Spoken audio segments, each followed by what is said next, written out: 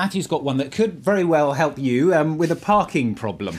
Now, you remember you said you would get a smartphone if it could help you do the ironing. Yeah, I did. Well, how about this? A smartphone that helps you park. You get out of your car. This was announced, this was presented rather by the French company Valeo, and you can walk off and do your business. You could come and present the bulletin, Stuart, and the car parks itself. This French company hoping that this will take off when it starts to be equipped on cars from 2017. What do you think of that? I'm not impressed. It still doesn't do the ironing, does it? I mean, what I really want is something that does the ironing. Never happy, is he, this man? I'm never happy.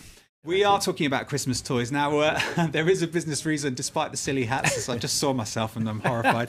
Now, Christmas spending will actually be slightly down in Europe. Won't be a surprise to know that, by about 2% across the board. And about half of what households spends actually goes on toys for children.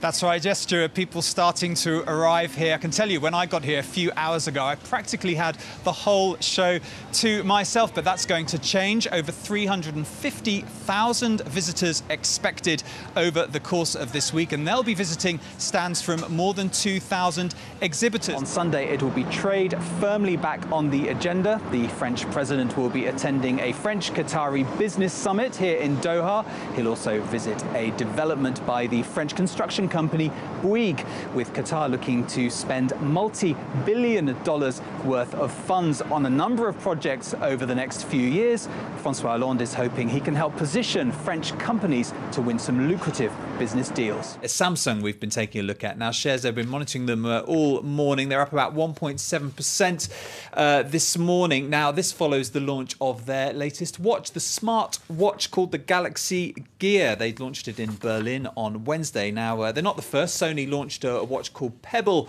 last year, but Samsung's offering has been eagerly awaited, particularly ahead of what Apple might be doing. Now, the market for these watches is expected to be huge, with sales estimated at anything from 1 million this year to 36 million by 2018. Well, let's listen to one view of the new watch. Now, the theory is that if you are friends with people who are not paying back their loans, a little bit dodgy in that department, then perhaps you might not be a safe bet yourself. At least this is the policy of this company called Lendo, which says that it can comb through your friends to see if any red flags emerge. Interesting. So I'm friends with you. Does that mean my creditworthiness has shot up? Then, I was thinking the other way around. Maybe I should unfriend you, Stuart. I don't know. Oh, that's Tell nice. me more. Matthew Warren, you can go away now. I might let you back in 55 minutes. We'll see. Matthew with the business on France 24.